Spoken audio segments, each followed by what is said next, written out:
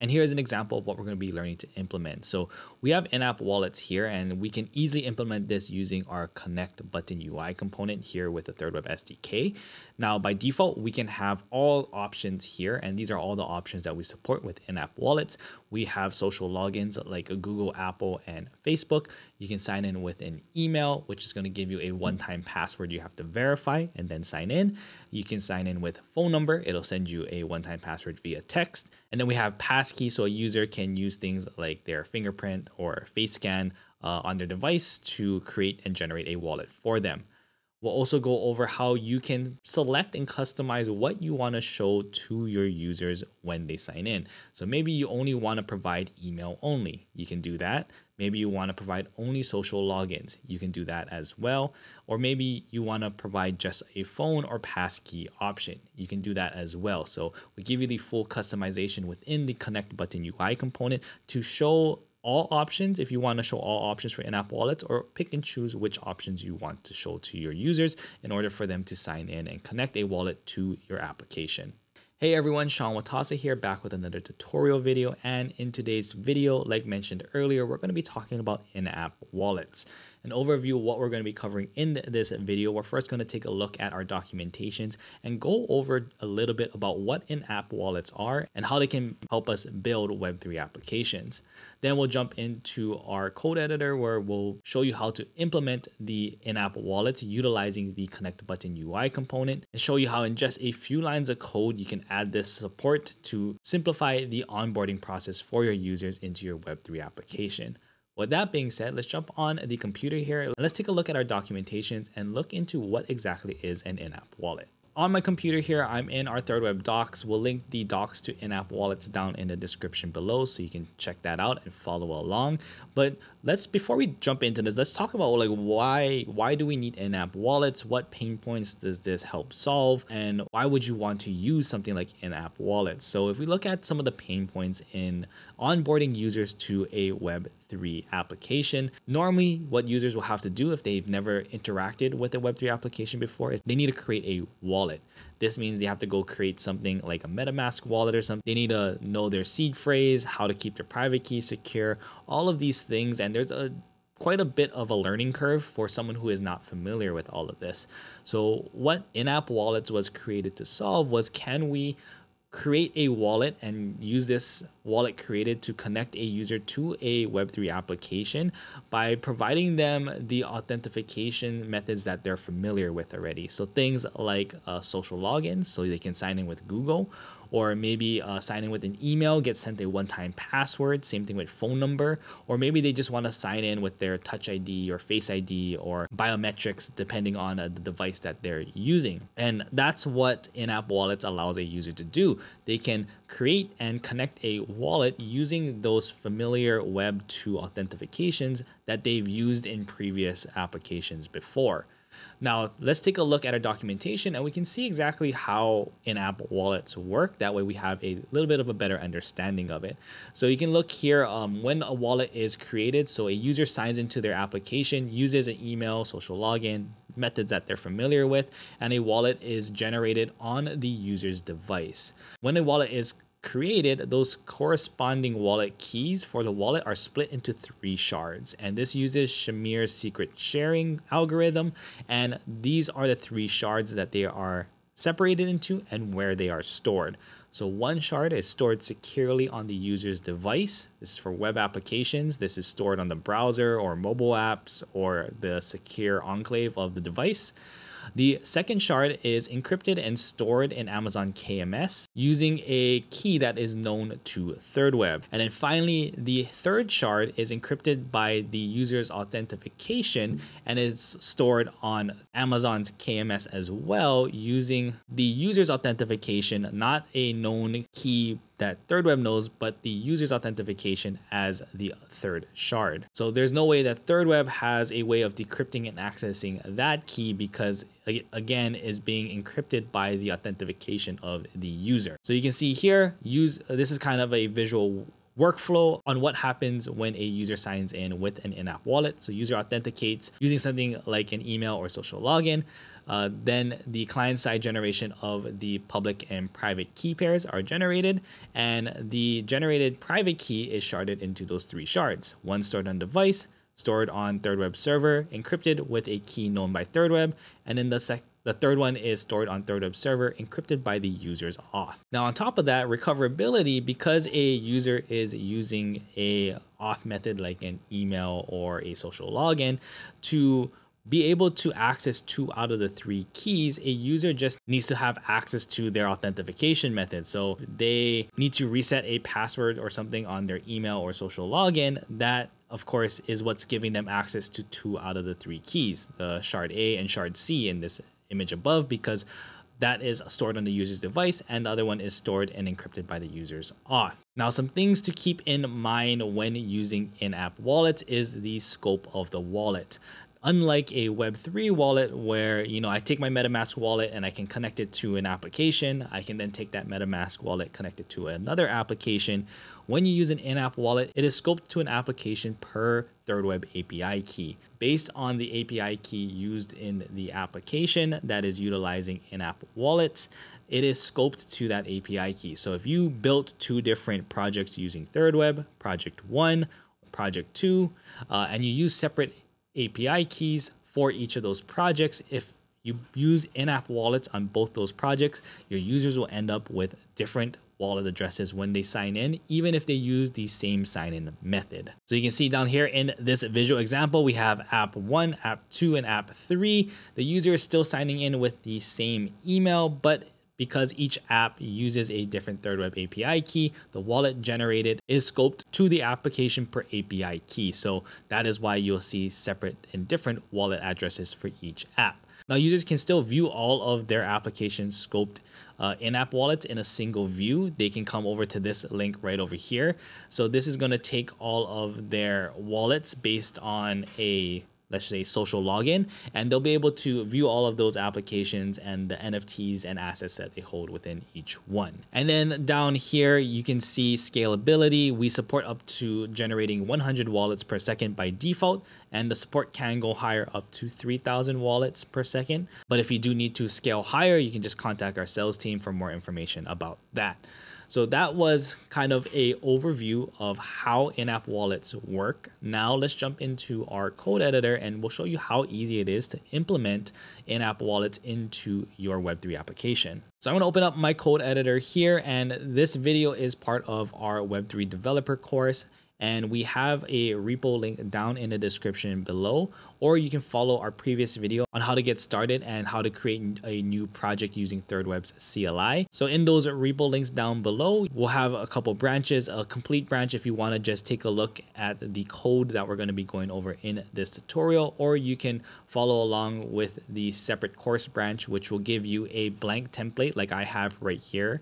So you can follow along with exactly how we're implementing and you can do it yourself. If you want to just take a look at the code, you can take a look at the other repo link down below. But if you are following along with the course branch of the repo, you can see here we're going to be in our in-app wallet, and we're going to be under our page.tsx file, and you're going to have your template here, which should give you something that looks like this, which will provide you something that looks like this. So it's going to look like a lot like that demo that we showcased in the beginning of this video, but we're not going to have any of the connect buttons here. We're going to be adding them in and showing you how to implement in-app wallets. So you can follow along with us here. We're going to come back. We'll just take a quick look at what we have here. We have a header, which is just our title, image, and a description of the page here. And then down here at the footer, we have some links to the YouTube video, the GitHub, and going back to our main menu here. And then up here, you can see we have the components that we're going to go over, all options, email only, social only. And right up here, we have our in-app wallet options displaying all 4 of those components down here. So that's just a quick overview of what this template is. And let's just get started, and let's first implement adding all the default in-app wallet options. So we can add this simply by creating a connect button component here on our page. Now, connect button component, we do need to provide it a client here, and we'll provide it a client here from our client.ts file.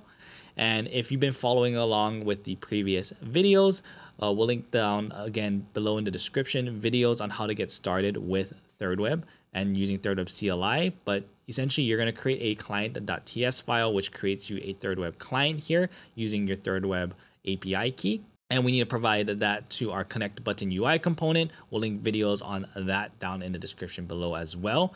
But if we just take a look at the default connect button, right? We have a connect button here. We have all of these different login options. We have social logins, we have MetaMask, Coinbase, all of our different Web3 wallets. But maybe we only want to provide a user just the ability to sign in with in-app wallets. Maybe we don't want to give the option for Web3 wallets. We just want a user to sign in with a web or a in-app wallet.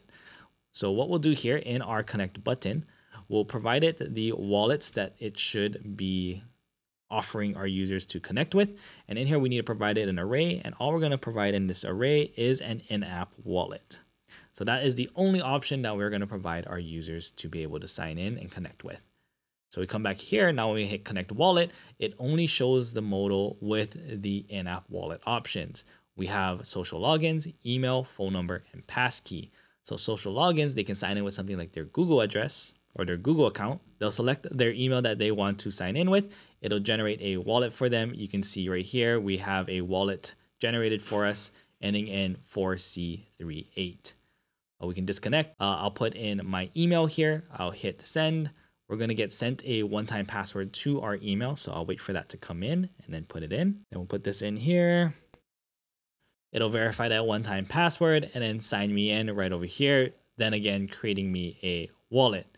I'll disconnect. We'll go through the other options. So phone number, it'll send us the verification for that. We just put that in. User will verify that and they get generated a wallet right here. And then finally, we have the passkey option, which is if someone is using a device and they want to use like their fingerprint or biometrics, they can. Because I'm recording, I have to manually input my password there. I can't use my fingerprint right now, but you can see that will also generate a user a wallet and then they can sign in. So disconnect that. And those are all the different in-app wallet options that a user has to generate themselves a wallet and connect to your Web3 application. And they can start interacting with the blockchain with it. Now, what if we want to not provide all those options for our users and we only want to provide specific, maybe only 2 or 1 out of the different options that we have? So we'll go over how to do email only first. So maybe we only want to provide the option for a user to use an email address to sign in to our application. So we're going to come down to this email only component here. I'm going to copy the connect button component up here, just paste it in under wallets, and under the in-app wallet here, we're going to provide some different options here. So we want our auth method here, and we're going to set the options here. And the options for that auth is we only want, we're going to provide that with an array, and we only want to provide it the ability to take email as the only sign-in method. So again, with the wallets, within the in-app wallets, we set the auth, we set the options to just email right over here. So we come back here, we hit that. It'll only give us the ability to sign in with email. User will put in their email, get sent a one-time password, and then they can sign into our application, connect a wallet. For social, we'll come back here. We'll copy this right here, and then we'll come down to the bottom here. And instead of email here, we have a few different social options. So maybe we want just Google. If we want to just say Google is the only way that you can sign in to this app, we can come here. Social, they'll have just Google right over here. Maybe we want to allow Google and we want to allow Facebook, right? We can come back here and now you have the Google and Facebook option. And by default, we also offer Apple ID as the other option as well. These are 3 built-in social logins. You can also provide your own custom auth if you wanted to as well. So if you wanted to build your own auth for someone signing in with something like X or GitHub or Discord, you can create your own auth method like that, allow a user to use that. But out of the box, we do provide Google, Facebook, and Apple. So if you come back here again, then you'll have those 3 social logins. And then finally, we'll just take this component here for the one last one. If we want to say use phone and passkey, all we need to do is right here, provide this with our phone and passkey. And we can, of course, choose out of the different options here, just provided the array of the options that you want to allow users to authenticate with. In this case, we'll just say phone and passkey. We'll come back up here. So the last one here you can see is phone and passkey only.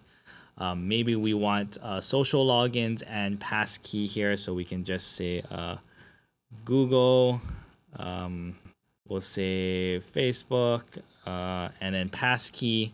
We can come here, we have Google, Facebook, and passkey. So again, just provide it the array of options for your auth there, the options that you want to allow your users to sign in with. If you want all options, you just provide wallets here, the in-app wallet, and all the default options will be provided to your user. And that's how simple and easy it is to implement in-app wallets to your Web3 application. Again, this is going hand in hand with the ConnectButton UI component. If you want to watch a video and learn a little bit more about that component, we'll link that down in the description below. You can check that out. And again, this is part of our Web3 developer course playlist here on YouTube. So we have a bunch of videos showcasing all the cool features and tools that thirdweb has to offer. And there you have it. That was a tutorial video covering in-app wallets. We covered what in-app wallets are, how they worked. We took a look at the documentation and learned how in-app wallets can help our user experience and help onboard people who aren't maybe familiar with